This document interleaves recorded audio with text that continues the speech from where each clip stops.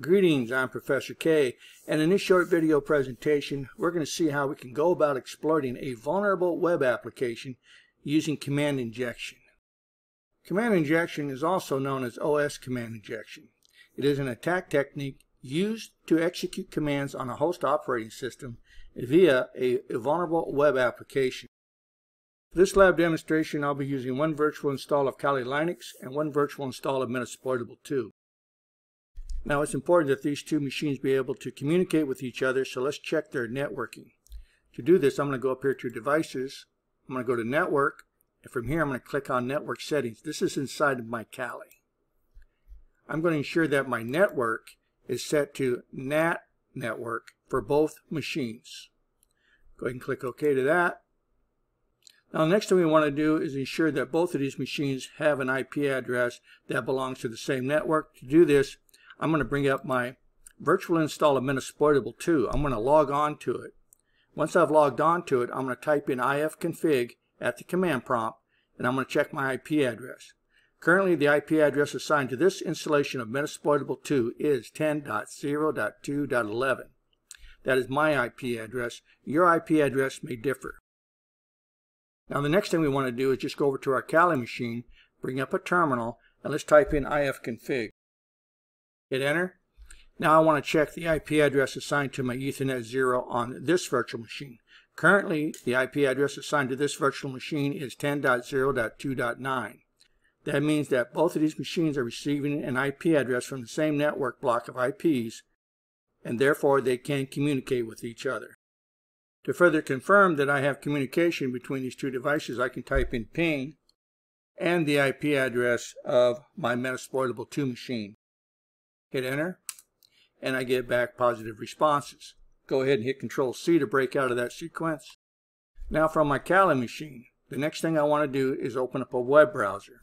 To do this, I'm going to go over here to my application launcher, and I'm going to click on where it says Web Browser. From here, I want to type in the IP address for Metasploitable 2. In this case, that would be 10.0.2.11. I hit enter, and I'm presented with the home page for my Metasploitable 2 server. I'm now ready to launch the damn vulnerable web application. This is called DVWA. I'm just going to double click it. Here I'm presented with the login page. The username is admin. The password is password, all lowercase. Go ahead and log in. Once you're over here, scroll on down to your DVWA security, and you're going to set it from high to low. Go ahead and submit.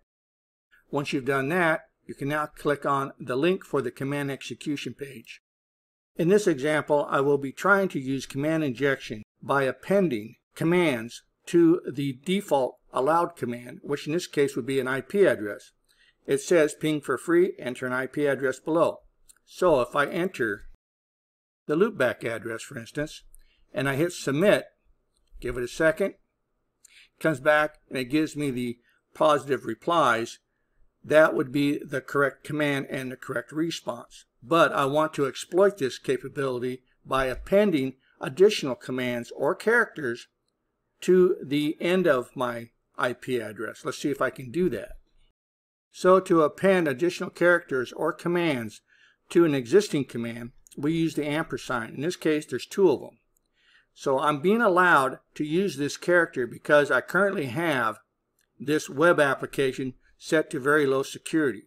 Now if I had it set to medium or if I had it set to high, those two characters, the ampersands, would probably not be allowed, and that would be blocking my ability to execute command injection.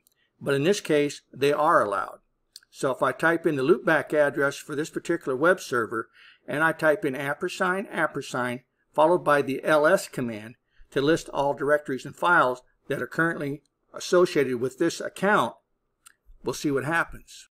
And you see that once I run the command, I am given a list of all the files and directories that are associated with this user's account. Now continuing on with the exploitation of this web server using this command injection capability, again I can ping the loopback address, ampersand, still using the ls command, give it a space. Now I can type in LA to see what permissions are assigned to these directories and files. I go ahead and hit submit to that, and we're given the information down here at the bottom. I can see from the return that I'm currently logged on as www-data. But if I didn't know that and I wanted to know who I was currently logged on as, then I could use the whoami command. For this, I'll just type in the loopback address, again with the &, and the whoami command. I'll hit submit, and you see down here at the bottom, again, it comes up and it gives me the results of my arbitrary command. I want to dig a little deeper into this web server and see if I can exploit the operating system.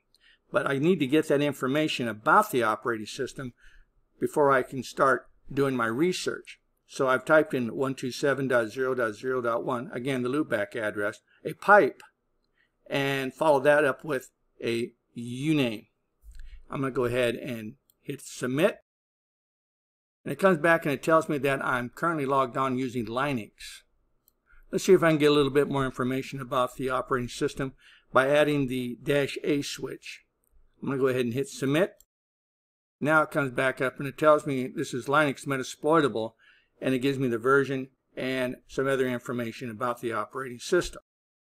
I want to continue on looking for more target opportunities on this web server. To do this, I'm going to check to see what current version of PHP is running on this machine. So I've typed in the loopback address, &, and again, the Unix command to check for the version of PHP that is currently running is just php-v. Give it a second, and it comes up and it tells me that currently I'm running a version of PHP 5.2.4 on Ubuntu 5.10, and it gives me the patch information. Now this is all good information that I need to know if I'm going to be looking for ways to exploit this web server. This next command is going to allow me to display all the users on the back end of this Linux server. So I've typed in the loopback address, &, cat, which means to show to the screen, space /etc/passwd file. Now, what I'm saying is, show me on the screen a list of all the users that are currently available on this Linux server. I'm going to go ahead and hit submit. And it comes back and it gives me a list of all the current users that are available on this installation of a Linux server. The capability to use command injection via this particular web application is a result of code or arbitrary code not being validated. So if I was the programmer and I designed this using PHP, I would want to go in and block this arbitrary code from being allowed to run. Now back at the DVWA security page, if I change from low to high, then I probably won't be able to execute any of these arbitrary commands. Let's go ahead and try that. So now I'm going to return over to my command execution page, and I'm going to go ahead and paste that back in there. Now you'll see that when I launch this command, that is probably not going to work. And it says you have entered an invalid IP address because it's not allowing me to append any additional arbitrary commands to the end of the IP address. So you can see that depending on the security and the arbitrary code validation that is being screened at the web application will depend on whether or not that web application is vulnerable to command injection. And so that's going to conclude this short video presentation on how we go about exploiting a web application using command injection. Got any questions, got any concerns, don't hesitate to reach out, contact your instructor, and I'll see you in my next video.